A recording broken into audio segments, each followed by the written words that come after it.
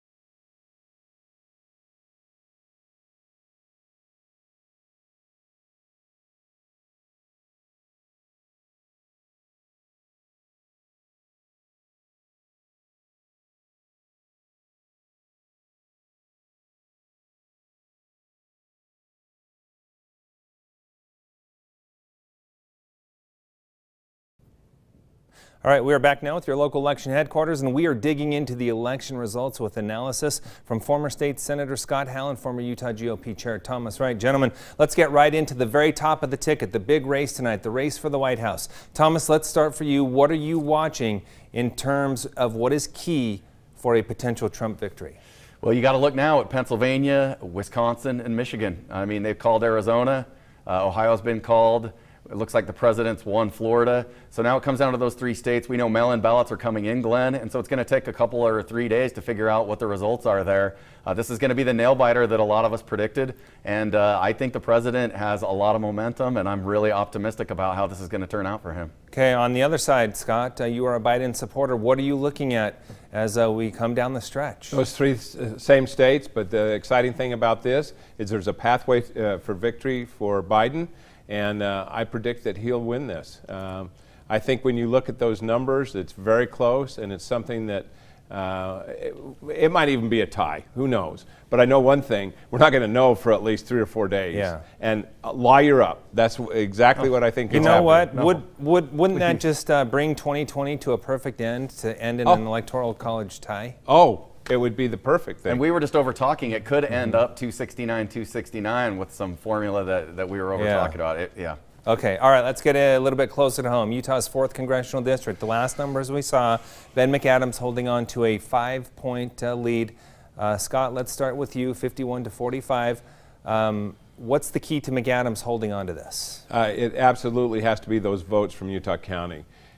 Deciding where those votes are coming from, Salt Lake County versus Utah County, is going to be the deciding factor on that. Again, I will say Ben is one of the best campaigners I've ever known, and I promise you he's got his finger right in the middle of that, trying to figure out where those votes are coming from. Okay, Thomas, when we first saw Utah County's numbers, you were feeling good about Owens, but then it started to move more into McAdams. So how do you expect this to play out over the next couple of days? Well, I'm thrilled that these ads will be off the air. That's number one. Can I just say, on behalf of all Utahns, thank you. I think even the candidates might agree with you on that. But anyway, no, we expected that this race would go to the congressman early. He opened up a big lead, and that's because the early voting favors the Democrat here and the incumbent. But since then, the gap has slowly narrowed. I expect it to narrow even more with the huge turnout in Utah County. Burgess Owens is not out of this race. This race is not over. The gap will continue to close. The question is how many people voted on Election Day and how many of those go to Burgess. But this race is not over by any stretch. It's going to be close one way or the other, and I could see Burgess Owens eking this race out. Okay, let's move on to the State House. We're seeing some very close races. We're going to pull up some of those results. We knew this was going to be a close one. Very tight. We are talking a 40-vote difference right now for incumbent Craig Hall over Fatima Deary. Also, some other close races. This is the House District 38. Incumbent Eric Hutchings losing by a large percentage in this one at this time. And in 39, Jim Dunnigan, the incumbent there, he's closing the gap a bit, but still about a 4% difference. And I should also note that in District 45, Representative Steve Elison is losing at the time. Now, again, we have canvassing over the next couple of weeks, and we have seen these races reverse, so this is still early, but already, Scott, you got to look at Democrats potentially maybe being able to flip some seats in the House. Boy, wouldn't that be exciting to see 4 new faces up there on Capitol Hill. But I'll tell you, it's not over till it's over, and depending on how many absentee ballots and how many other of the provisional ballots that go in there, all of them are pretty much still not going to be decided for at least 2 or 3 more days.